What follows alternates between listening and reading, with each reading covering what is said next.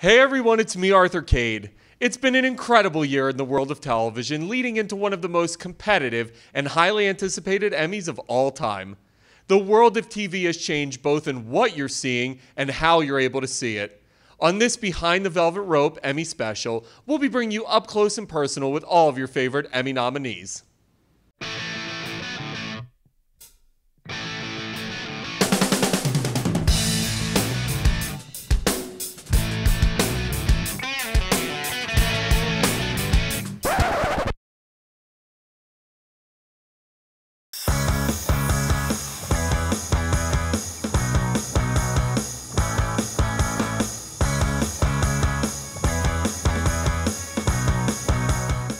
Kicking off our special, we chat with the women who made you laugh, made you cry, but most of all, they made you think.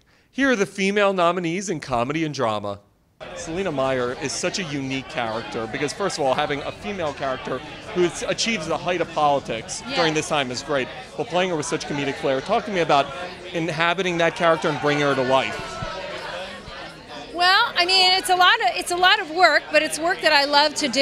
I understand her frustrations, and I sort of tap into my sort of inner child, narcissistic self to go to a nasty place with her. It's fun to do. Talk to me about saying goodbye to Parks and Rec. I was just talking to Adam Scott last week, and it looks like you guys had a lot of fun with that series. Yeah, it was an amazing time. I mean, we enjoyed every minute of it, never took it for granted, and I still talk to the cast all the time, and everybody's off doing great things, so it was a really amazing show.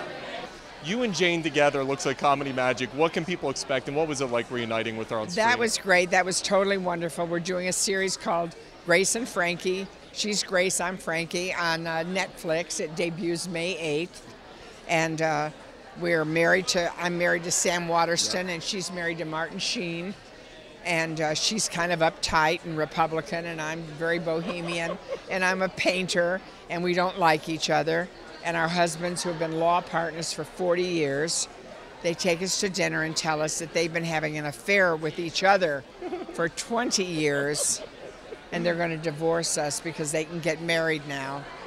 And we're just devastated. It feels like every segment you're doing right now has a social message, has a social commentary, and people are really responding. From the Cosby thing to the last day, which I love. Thank you. Talk to me about delivering those messages, because I think it's so cool. Thank you. Yeah, it's unexpected and really exciting. We're just, you know, we make the show that we want to make, and we know the message we want to send, and having so many people respond to it, it just feels like we're doing something right, and it feels very cool to have that recognized. Who knew that a character that sold drugs and went to jail for 17 years, beat her son with a broom, would be an icon? America, what is wrong with you?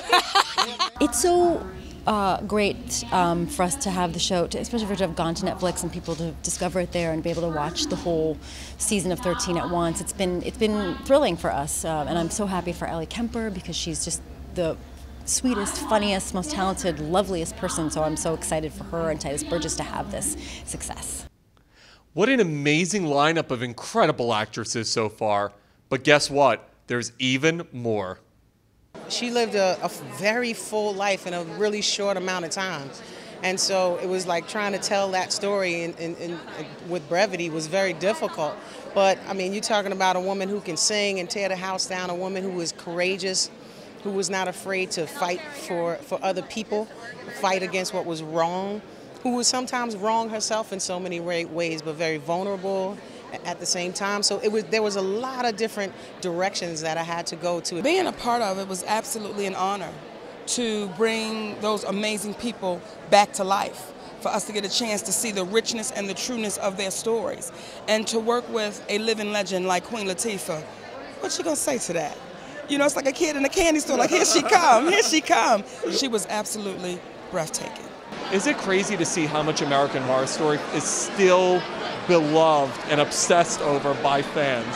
I mean, I love it. I mean, God knows there's nothing worse than being on a show that was once beloved and then becomes sort of this also ran. And having to look for a new job. And having to look for a new job. So I'll be on it as long. I mean, it'll be American Horror Story, Old Ladies in Space, and I'll still be doing it.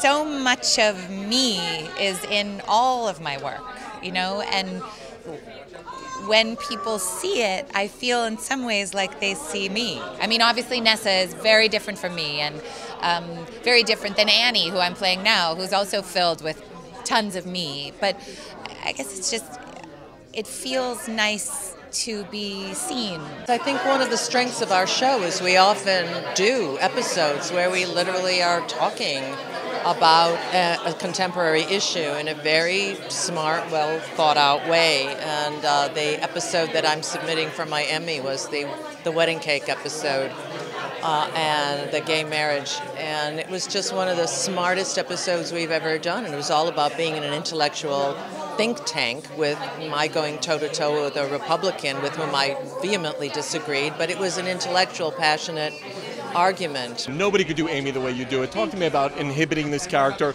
bring her to life. She, she's a control freak. She suppresses a lot of impulses. Sometimes, people can tell that when I get a back rub. but yeah, she's fun, and she's a study in. She's a study in control and then not control. So it's kind of a balance. When you're able to portray two characters, one from Carmela to now Nurse Jackie, as an actress, having that type of material to chew your teeth and get into, as an actress, what is that like for you?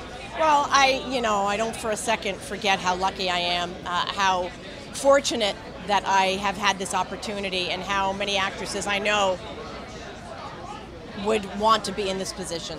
It's the end of an era for sure. It's the end of a huge part of my life, but at the same time, it's it's a good thing. I think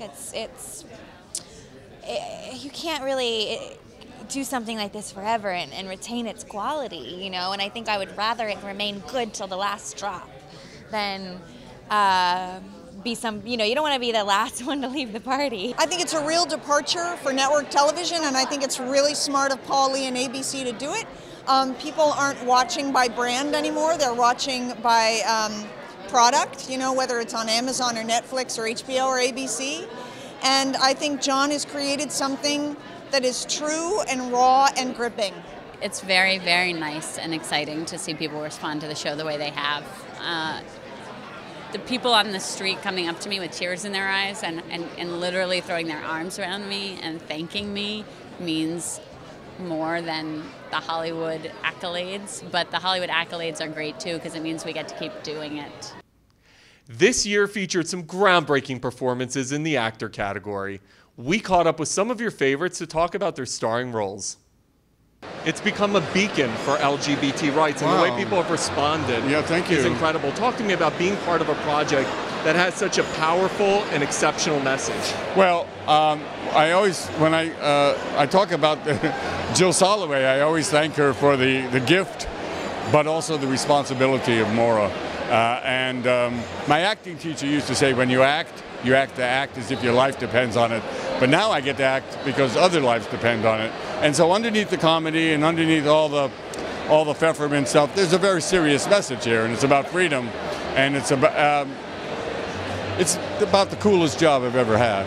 You're the golden child of the Rayburns, this very unique family that we get to see in this wonderful show, Bloodline. But there's a lot of similarities.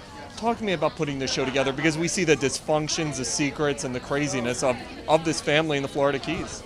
I don't know which question to answer that you just put out there, but Kesslers and Zellman wrote something really great, not so much about what the characters say, but it's what they don't say.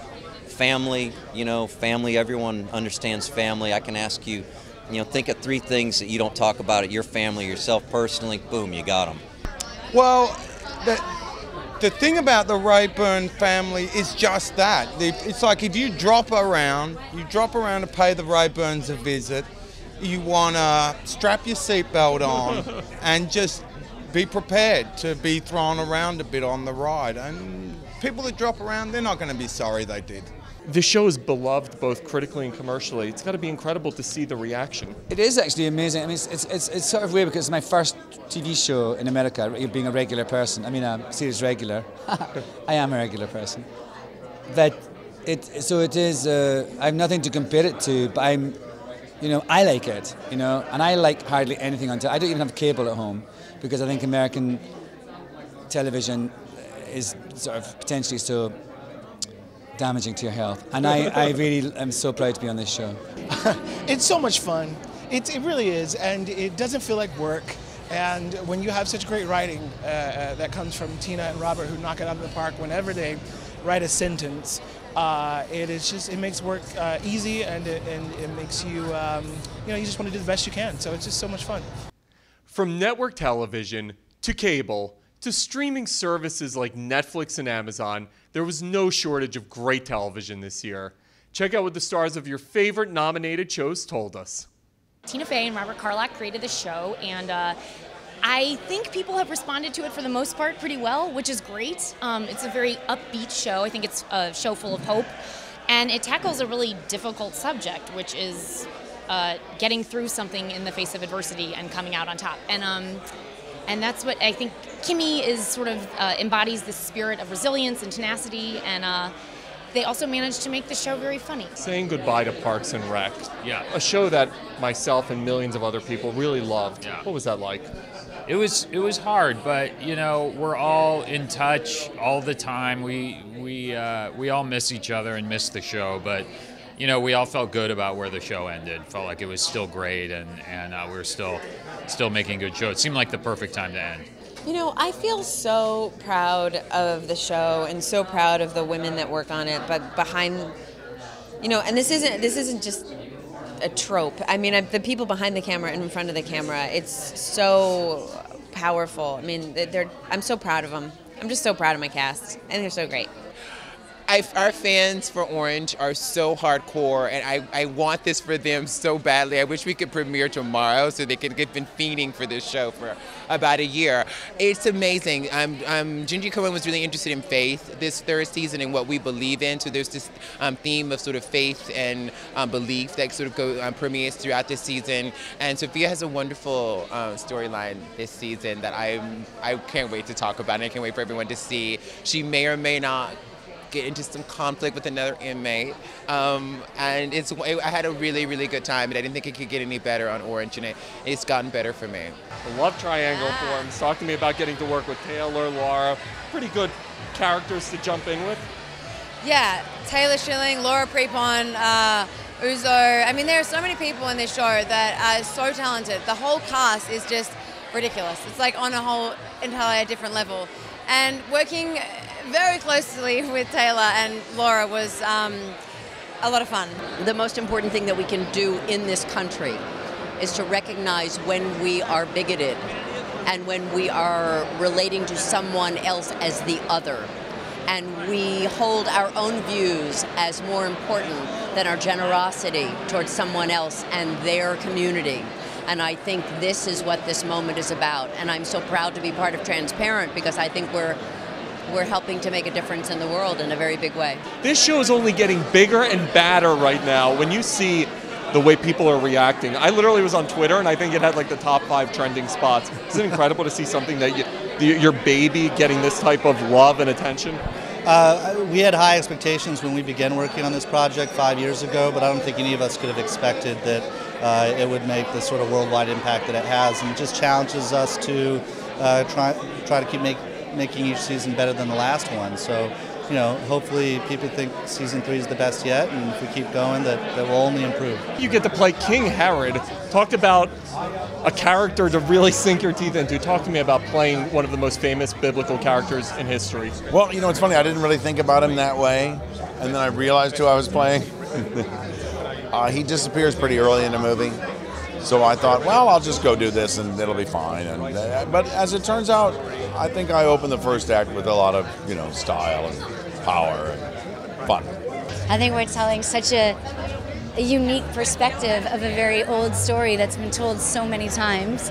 Not that it's ever a tired story, it's just an old story.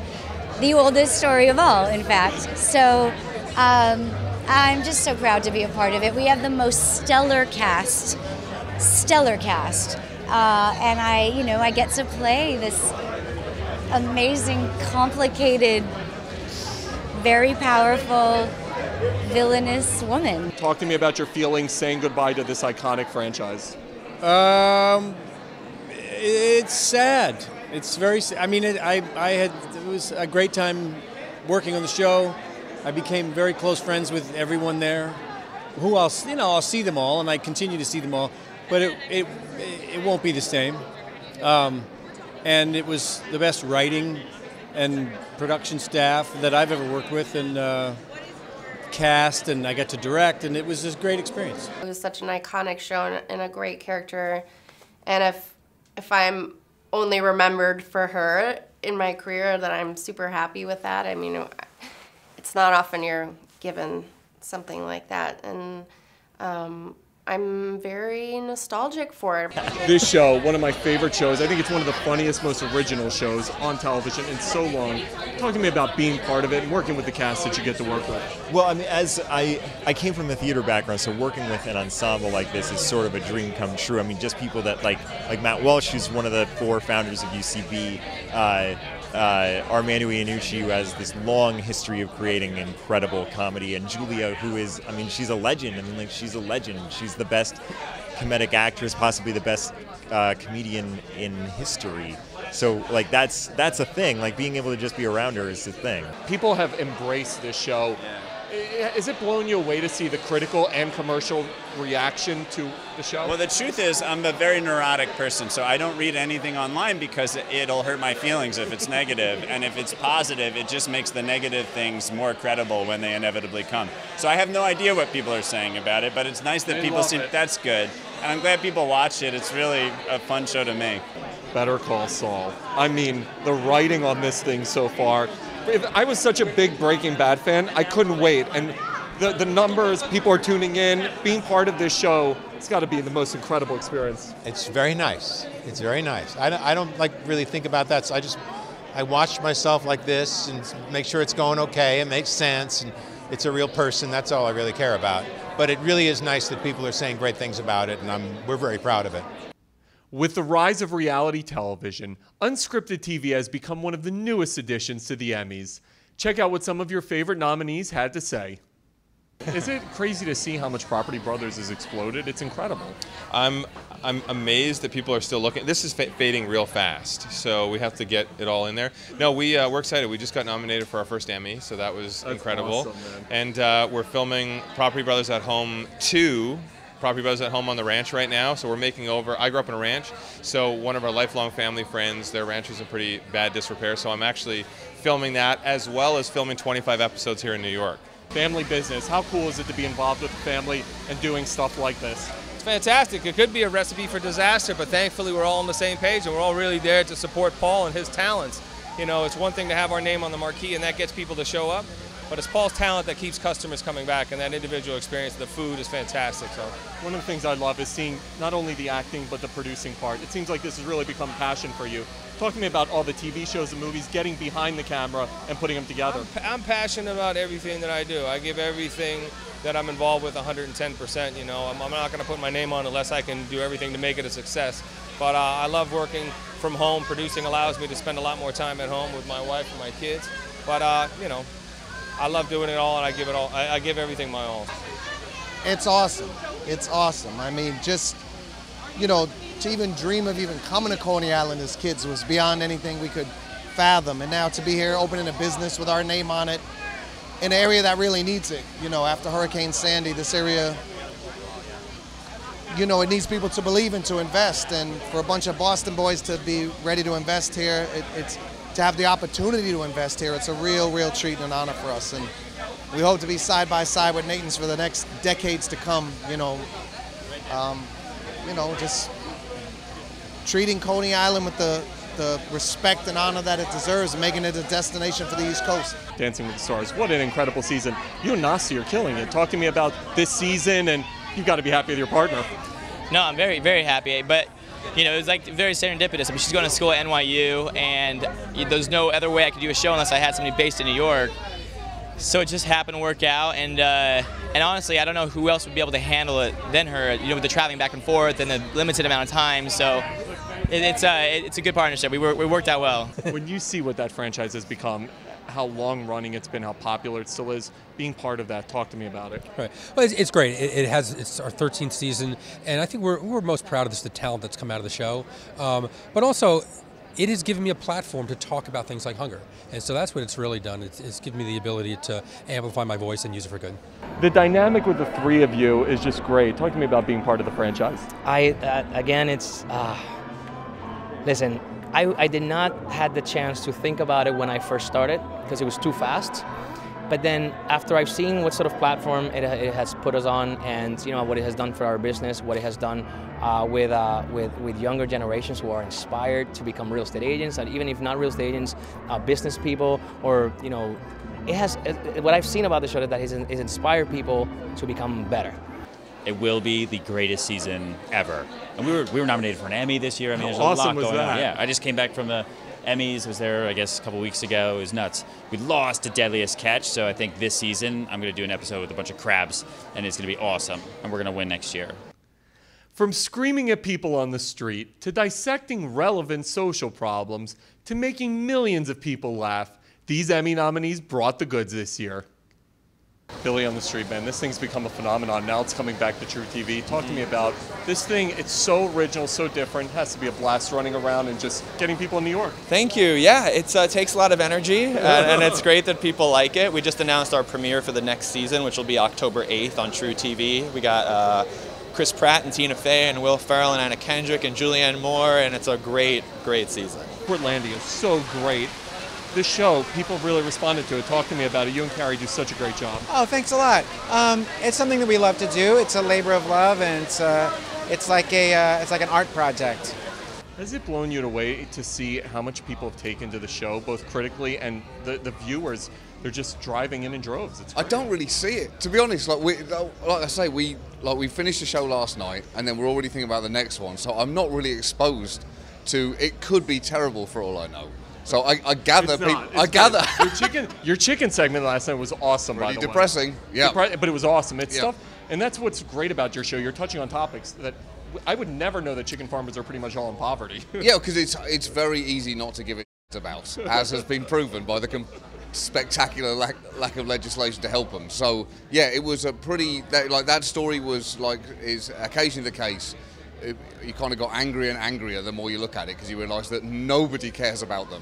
Nobody. SNL this season was unbelievable. Talk to me about it. When you look back on being part of the 40th year, how crazy? It's stupid. Yeah, it's stupid. It's really stupid. As stupid as the online commentary. I spent years of my childhood watching that, and now, this year was nuts. The 40th anniversary was one of the craziest nights of my life. It's just so amazing. Everyone's so great, and we got to celebrate the 40th this year, so it was just like a dream season. It was just so much fun. We're not done yet. Here's some more Emmy nominees that we had the pleasure of speaking with. Did you imagine with Lady Gaga that you would help her reinvent herself the way that it has? No, I just know when I hear a good singer, I know it right away. And she is a fantastic artist all around. Beside how great she sings, she's a phenomenal, instinctive, creative person. And she knows how to touch anything and turn it into glamour. She's a phenomenal performer and a phenomenal person. Saying goodbye to Glee, an iconic show and one that defined a genre for today's youth. Talk to me about saying goodbye to it. We had the luxury of knowing when it would end, which is what a lot of television shows don't have. So we had a lot of time to sort of mentally close our brains to it. It was a wonderful experience, and it certainly got me to Broadway. So I have so much to be thankful for. But we had a good run. It was very bittersweet. It's like all good things must come to an end. I certainly wasn't running away from it, but I felt good about it ending. I was like, we did our job is done here. Did you imagine it would get this type of reaction? I hoped, but I had really no idea that it was going to get that, and it's been extraordinary. I mean, the reaction has been fantastic, and honestly, I think there's been a lot of pent-up curiosity about what goes on inside Scientology. But I think also Scientology has worked very hard to prevent films and articles from being shown or being written. And this was like an explosion. People could finally look and talk about it in ways that they seemingly weren't allowed to. When you get a partner like HBO behind a project like this, no one does documentaries better than HBO. Talk to me about HBO bringing this project to life. Well, it was everything. It was everything. HBO did make it happen, and Alex Gibney made it happen. He had the deal with HBO. We did not. And I think Alex, who's a wonderful documentarian, brought to it a certain. I think, how do I put that? I think he had a certain objectivity to Frank, and I think he was open to learn about him, and he was able to at times listen to us say, this is not good, it's wrong, and he would adjust when he knew we were right. He doesn't take anybody's word for anything. A, I'm super scared about what's going on, and B, it's fascinating to see Edward Snowden as we never have seen him before. We really had never seen him before. Talk to me about really telling this story, both about this man, but also about one of the most relevant topics, which is the NSA security crisis. Well, sure. I mean, this is a story both about the NSA, but I mean, really, it's actually a story about somebody who put their life on the line to reveal information that he thought the public had a right to know. And so you get to spend time with somebody who's basically risked everything, risked ever seeing his family again, maybe his freedom. And so you see it in the moment as it's happening, not somebody talking about it from the past. So it's pretty extraordinary. Well, folks, that's a wrap. Thanks so much for joining us for our Emmy special, and make sure to check out the Emmys on Sunday, September 20th on Fox.